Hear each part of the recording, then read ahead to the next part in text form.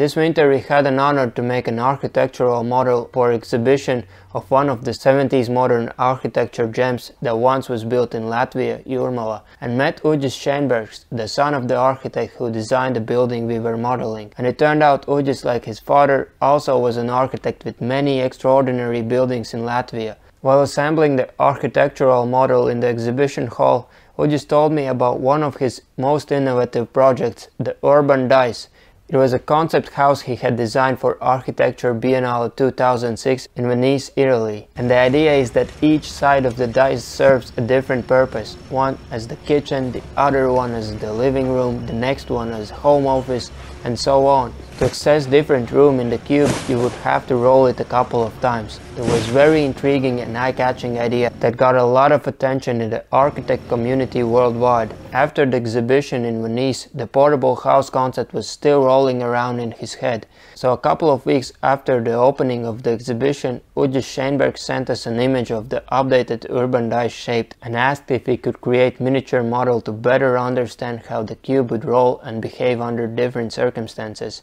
So we 3D printed two different size models and gave them to Uģis for further inspection. And it turned out the new shape did perform better than the original one, so we had to find a way to make the frame for the shape using plywood. It took quite some time to come up with a frame design that would create the necessary shape and have only 3 different components. So we cut the parts for the concept on our CNC router and assembled it using small screws. When designing complex projects, it's helpful to create small prototypes. It gives you a better understanding of the shapes and proportions than it would when looking at the object on the computer. It also gives you more confidence before committing to build the actual size object. This approach is commonly used among designers and architects. Anyway, the small scale model looked fantastic and my niece loved it as well. But most importantly, Uģis Šeinbergs felt confident about the concept we had created and gave us the guidelines to stick to when creating the Urban Dice plywood edition. The design had to be as light as possible yet sturdy. It had to consist of small components that are easy to manage and transport, and of course the result had to be beautiful. These were challenging guidelines to fulfill for a plywood frame that would be 2.6 meters in height and could be rolled around on different surfaces. The size of the object and the unusual functionality made me anxious, and I wasn't sure how I would make a frame that wouldn't break after rolling it more than 1,000 times. So I designed multiple variations of the Urban Dice and narrowed them down to one simple yet sturdy looking design. The only problem with this model was the weight. According to my calculations, it will weigh around 116 kilograms. It's not that much for a house frame, but it's quite a lot for an object that has to be rolled around. So I made some cuts in the design and managed to get the weight down to around 90 kilograms, which was great since the original cardboard dice weighed around 70 kilograms. The design was ready for CNC operations, but before I turned these 11 sheets into the components necessary to build the dice, I had to slice them into smaller sheets that could fit on our CNC's work surface and optimize the part layout for most efficient CNC work. I created 7 different programs to cut the parts, and it was only a matter of loading the sheets on the CNC and removing the parts from the work surface after the cuts were done. First, I cut the frame reinforcements and the corner parts. Then I cut the side components and corner reinforcements. I wanted to see how the parts would fit together and how easy or hard it would be to assemble the plywood Urban Dice before cutting all of the parts. So I assembled one of the corners, attached the corner reinforcements, installed the frame reinforcements and added the frame sides. The assembly looked large, but it felt sturdy even without securing the parts together with screws.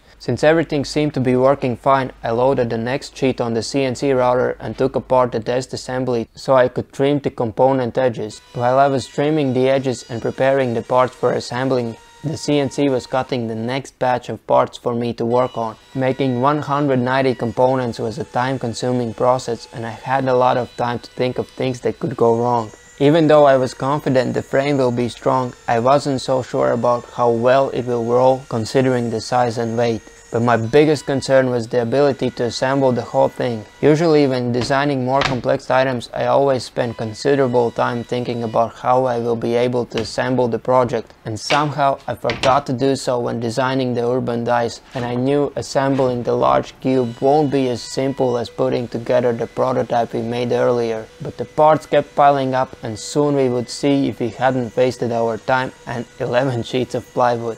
I freed up some space in the workshop and took the corner components to join them together. Then I installed the edge inside reinforcements to both sides and secured them in place with a couple of screws.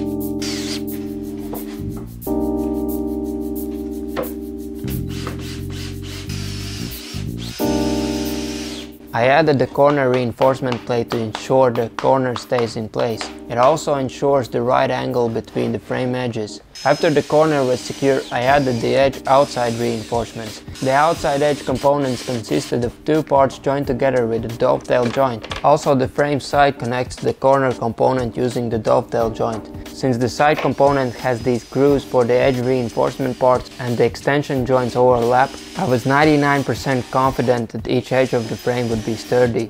When the first edge of our frame was assembled, it was time to install the second corner. I added the corner parts using the dovetail joint, slid in the other two corner parts and secured them together with the corner reinforcement plate. When attaching the corner reinforcements, I didn't add any screws. I was worried that if the screws were in place, I might not have enough movement in the corner joints to add subsequent frame edge components and wouldn't be able to assemble the whole base. Assembling the edges was simple, just adding the components one by one and securing them in place with a couple of screws. While assembling the first three edges of the urban dice, I was wondering if I would be able to assemble the last corner and join two edges together. I had a bad feeling about it.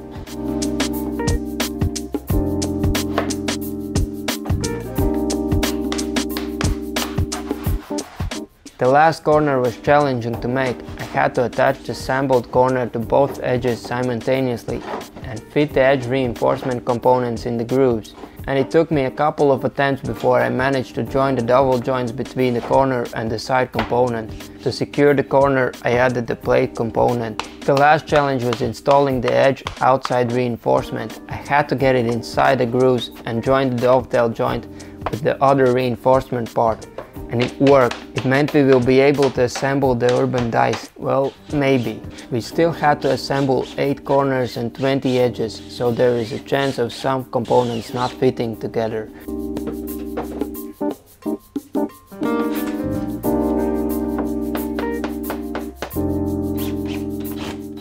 Anyway, I finished adding the screws to the frame and realized I won't be able to assemble the whole project in my workshop, so I took the frame outside. And of course I had to roll the workbench with all the parts next to the project. I had the foundation and it was time to build the frame upwards. I started by assembling one of the triangle edges and inserting the edge supports in the corner component grooves and securing them with screws.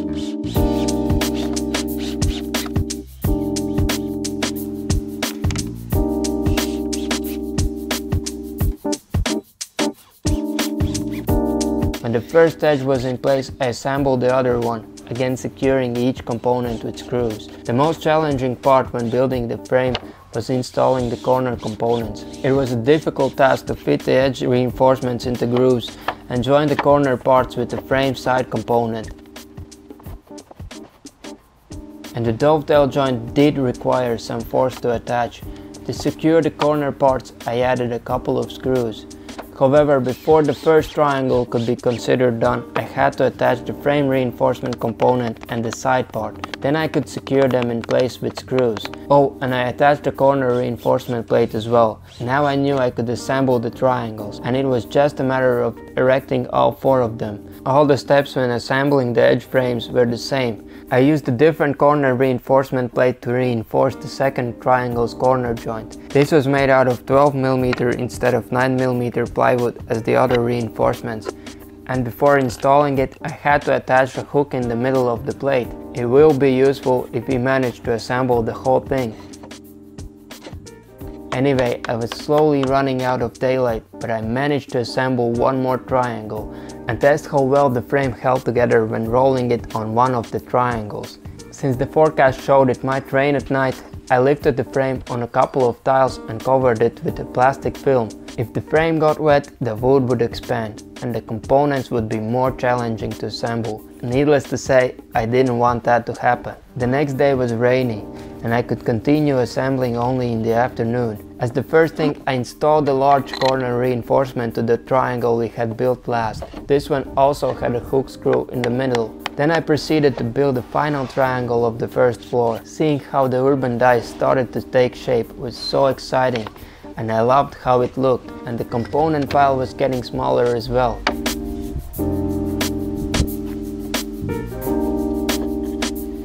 When all 4 triangles were in place, I could assemble the next level of the frame. Since each edge consisted of the same components, this wasn't that different than building the triangles. We still had to attach the frame reinforcements, install one of the side parts and attach the other half of the frame outside reinforcement, secure it in place and attach the other side of the frame. When the parts were secured, I could join both edges together. The only challenge was the height. The top corner was 2.6 meters off the ground, and for me to be able to add the necessary screws, I had to step on the stool to be able to reach the corner. Installing the next frame sections wasn't as hard. I could roll the frame on the different side. It made it easier to access the parts of the frame that I had to build without using a ladder, which was nice. At this point we had assembled approximately half of the frame, but I still had my doubts if the whole project will come together as it was supposed to. You see, the design we are assembling now consists of 4 hexagon-shaped frames interlocking each other, and so far we hadn't assembled even one of the 4 hex frames, and I was worried if I could even assemble the first one, and even if I did, we would still have 3 more to go. But with a little bit of struggle, the first hex frame came together. This gave me confidence, and the frame looked astonishing even though only half of it was assembled. So I was excited to build the remaining urban dice. The steps were the same: adding new parts, securing them in place, then adding more parts and more screws. According to my calculations, this project required me to install a total of 1096 screws. Needless to say, it took some time, but edge after edge and corner after corner, the urban dice was coming together nicely.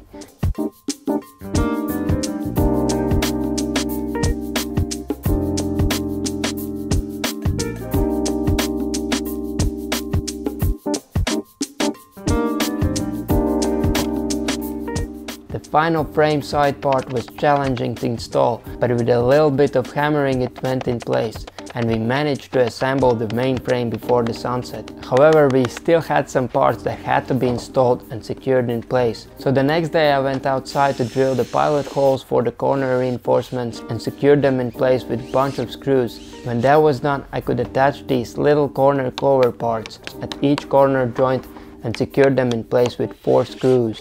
But to finish the project, I still had to cut a couple of parts on the CNC router. If you noticed, we had these holes in the large corner reinforcement plates.